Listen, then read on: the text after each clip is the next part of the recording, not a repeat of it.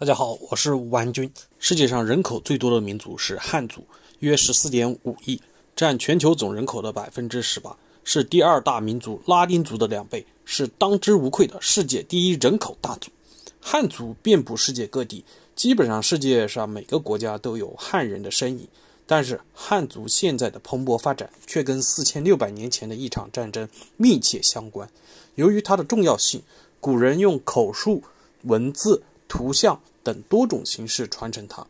由于当时科学知识的局限性，面对很多不能理解的事物，古人只能用自己的一些想象来解释这场战争，这也使得这场战争充满了神话和英雄气息。如今我们期望用相对客观的角度推演这场史诗级的战争——涿鹿之战。公元前2580年左右，当时的中国处于部落氏族时代，为了抢夺土地和资源，部落间相互发生了多次战争。慢慢的，不同部落组成了部落联盟。在经历多次战争后，中国的中原地区形成了3大部落联盟。西方的华夏部落联盟主要活动在今天的陕西省、山西省和河北省，擅长农耕和放牧，首领是炎帝，后来由年富力强的黄帝继任。也有种说法是黄帝打败了炎帝，兼并了他的部落，但是没有杀他，并把他任命为一个部落的首领。东方的东夷部落联盟擅长冶炼、陶器和捕鱼，首领是蚩尤，主要在今天中国的山东省、河北省和江苏省境内。南方的三苗部落联盟擅长农耕和医药，但是这个联盟非常松散，主要在今天的河南、湖北、湖南和江西地区。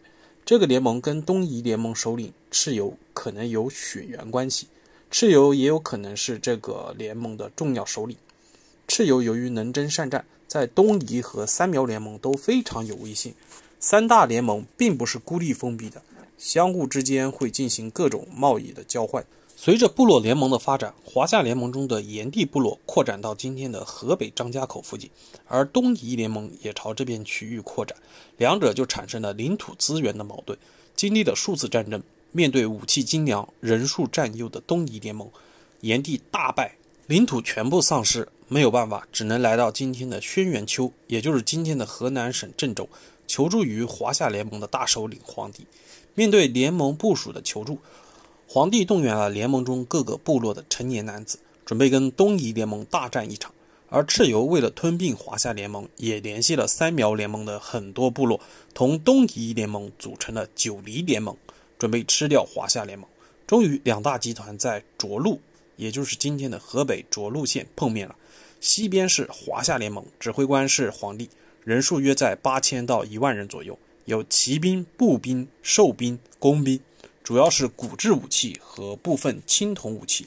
东边是九黎联盟，指挥官是蚩尤，约有12000人到18000人左右，有重装步兵、步兵、工兵，主要是青铜武器。这个人数主要是根据3个因素估量的，一个是根据同时期考古中半坡、大汶口、龙山、河姆渡等遗址推算出来的人数，当时一个部落约在100到1000人左右。二是根据黄帝的军队数不可能超过夏商时最大的战斗规模，而商朝军队规模最多时是13000人。三是蚩尤因为有三苗联盟的协助，所以人数会超过华夏联盟，所以双方高一交战，九黎就占有武器盔甲的优势，华夏处于劣势。华夏主力的轻步兵面对九黎的重装步兵时，骨制的武器对重装步兵不仅造成不了什么伤害，还会被重装步兵的盔甲折断。士兵们没有了武器，只能逃命，一直逃到了洛水，也就是今天河北省涿鹿县桑干河的北岸。而蚩尤军紧追不舍，紧急关头，黄帝命令兽兵放出虎豹豺狼这些猛兽，暂时吓退了九黎联盟。华夏联盟得到了休整的机会，双方暂时以洛水为界。黄帝跟军事首领们商议后，决定将洛水挖出口子，水淹南岸的蚩尤军队。于是经过巫师对水神应农的祈祷后，华夏联盟在洛水南岸偷偷挖了一个口子，将水引向南岸的蚩尤。蚩尤的营地都被水淹没，直到其腰处。蚩尤赶紧将军队撤退到高一点的山坡，然后也命令巫师祈求风神和雨神帮助他们彻底打败黄帝。当时的涿鹿还是亚热带气候，雨水很多，没想到第二天真的下起了大雨，不仅让南岸的蚩尤营地水势涨高，还淹没了北岸的黄帝营地。在发洪水的同时，还伴有电闪雷鸣。当有电闪雷鸣时，古代人会认为是自己做错事了，天降罪给自己。于是这一天，双方休战。皇帝跟将领们商议后，觉得蚩尤军队战斗力远胜于自己，主要在于他们的武器精良，盔甲也比自己结实。短时期内自己造不了那么多的青铜武器，但是附近竹林很多，可以制造大量的弓箭。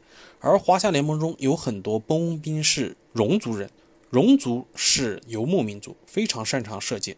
于是第二天战斗一开始，华夏联盟的工兵用大量弓箭挡住了蚩尤重装步兵的冲锋。蚩尤的重装步兵比黄帝的轻步兵防御高，是轻步兵的克星，但是很容易被工兵克制。蚩尤开始命令撤军，皇帝命令士兵全军追击。危急时刻，蚩尤命令士兵点燃了多处茅草堆，释放出大量的烟雾，使华夏的士兵分不清方向。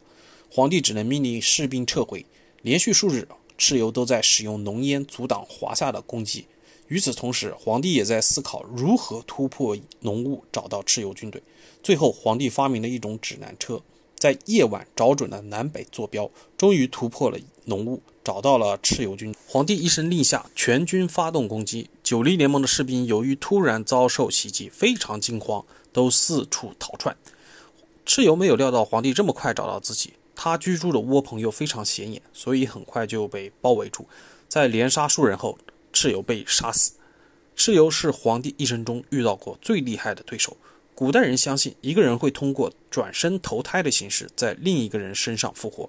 为了防止这样的对手重新复活，皇帝将其斩首，将蚩尤的身体和头分别葬在了不同地方。同时，为了安抚东夷和三苗联盟，皇帝封蚩尤为战神，可享受民众祭拜，又对原有东夷和三苗部落进行了有效的统治。就这样，大部分东夷和三苗部落的人并入了新的华夏部落联盟。东夷少部分的部落逃到了北方，可能是后来的扶余和高句丽的祖先。三苗少部分的部落逃到了南方，可能是苗族的祖先。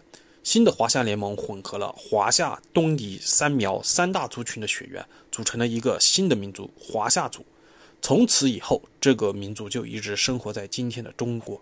经过2000多年与周边民族的融合征服的漫长过程，华夏族在汉帝国时终于有了一个新的名称——汉族。原创不易，期待您的关注和支持，谢谢。